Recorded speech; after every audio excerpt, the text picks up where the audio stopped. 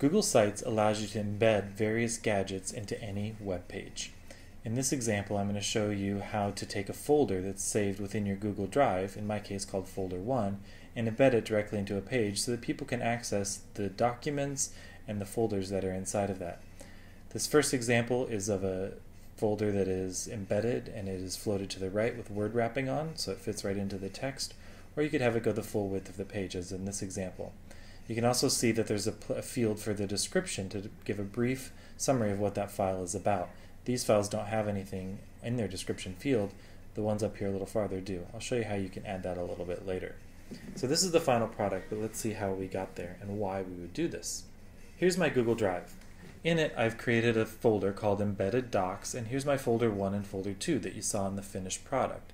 If I open up Folder 1, you'll see there's the PNG image, there's the embedded doc, and the folder that's also inside of that. The one thing that you need to make sure that you do is that these folders need to be shared.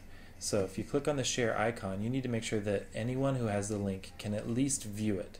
If it's protected any more than that, it won't show properly on the public website. So anything that you put inside of this folder will automatically be loaded on your web page. Now, why would you do this? One, ease of management, because it's easy. I just drag it right in this folder and it's automatically available on my website. You could also use the organize and sharing functions to put anything in this folder. So if you have a master folder, you can share it down into this folder quite easily.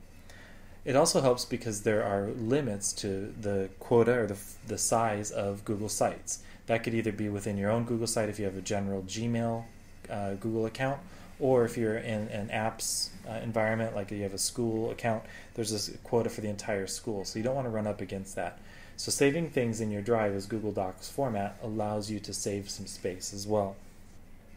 Another reason for attaching documents to your Google's pages in this way is that you can actually have more than one of these gadgets on the single page.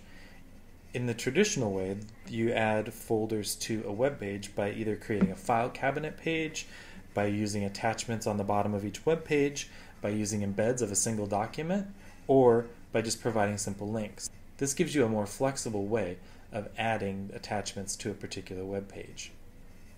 So let's see how you do it. I'm going to flip back over here as my page that I want to insert my folder gadgets into. So I'm in my edit mode here. I've got my text all ready to go. It's as easy as it is to add any other type of gadget to a web page. Click on the insert point where I would like it to be.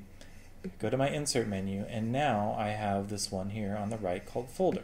If I click on that, it'll take me into my drive and give me a list of the folders that I want. Now in my case, I've already labeled these. You can use the search bar up here. I named it folder, so if I search for those, it'll narrow it down a little bit more. I'm starting with folder 1. Check the box and select it. It'll give me the basic app options for inserting this drive folder. I like to include a border around it. In this case, I'll leave the title on it. My height, I'll make 300. The width, in this case, I want it over to the right, so I'm only going to make it 200 pixels wide and save it. Now you have the standard gadget options here. I want to put mine over to the right side, and I'm going to turn on the text wrap. It puts it over to the right. Okay. If I save that, I'll show you what it looks like. Since I only made the gadget 200 pixels wide, it's not big enough to fit the entire width of the text. So I have to scroll back and forth to see that. You can change that if you'd like, or you just keep it small.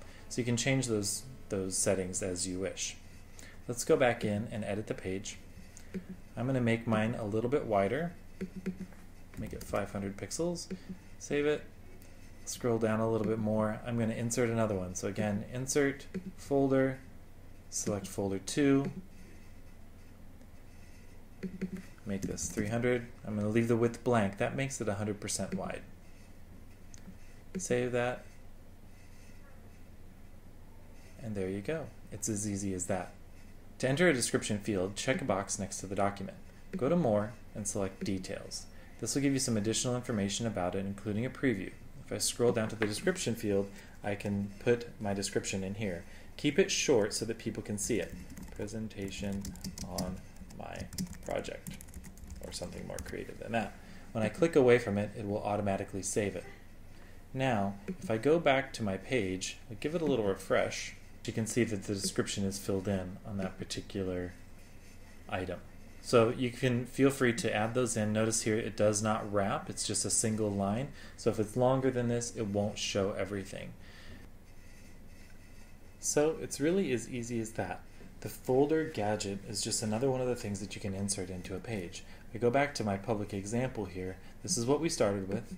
If I refresh the page, we should now see my folder gadgets embedded directly within the page. Remember, it's quite easy to manage. You can give little descriptions to each document or folder to help people understand what it is. So that's it, embedded folders within a Google site. If you have any questions, please feel free to contact me via Twitter or leave a message below the video here. Until next time.